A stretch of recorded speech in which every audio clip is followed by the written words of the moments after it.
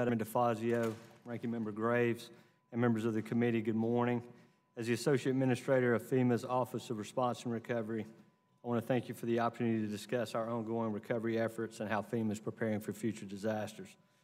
Over the past 2 years, FEMA has supported disaster operations in 47 states and all 6 territories, to include response and ongoing recovery efforts from historic hurricanes, floods, and wildfires. In 2019 alone, the President has already declared 56 major disasters and 13 emergency declarations.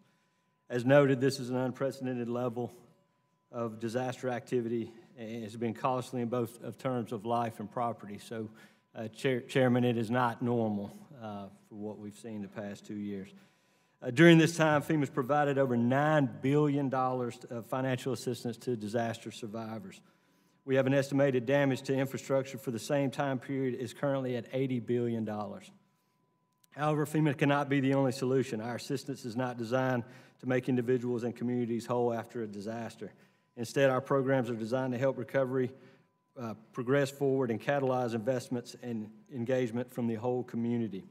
Therefore, in the wake of the historic 2017 disasters, FEMA developed its strategic plan describing the optimal disaster response and recovery as this: state-managed, locally executed, and federally supported.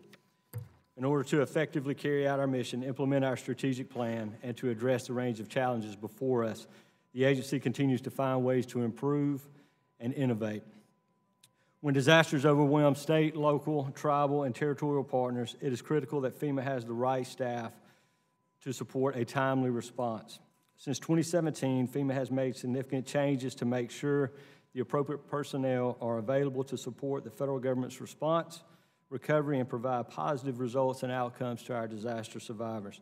Today, I want to highlight 2 of those significant changes to FEMA's staffing model. First, the 2018 Incident Management Workforce Review works to permit FEMA to deploy the right people with the right skills to the right place at the right time to help our citizens. FEMA is realigning staff and consolidating duties where appropriate.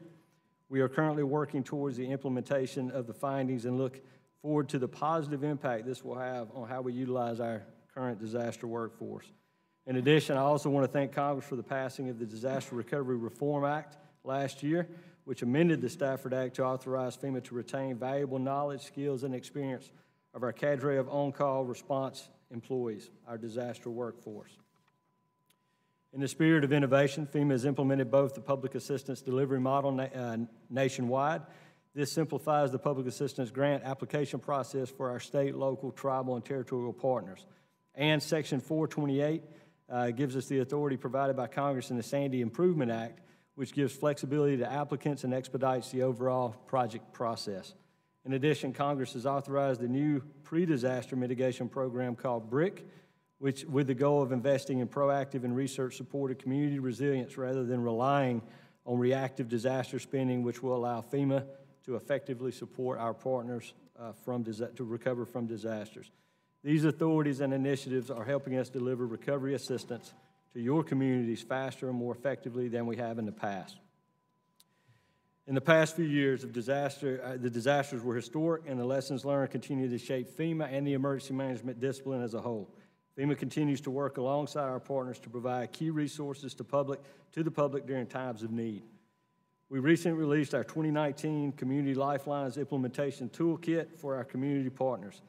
This kit helps communities focus on the restoration of indispensable services, enabling continuous operation of critical business and government functions such as health, safety, and a better economic security and economic recovery.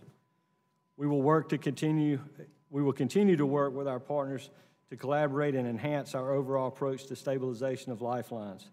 The unifying effort in emergency management community will be the rapid stabilization of community lifelines. This effort reflected in the recent update of our National Response Framework. This update also includes the establishment of Emergency Support Function 14, which enforces the importance of private sector and how critical that section is to our economic recovery after disasters. I am pleased to be I am pleased to be here today and to represent the dedicated men and women of FEMA, to my opinion, the best in the federal government, and for the opportunity to discuss this important mission. I look forward to any questions and all questions you may have. Thank you, ma'am. Thank you, Mr. Alford.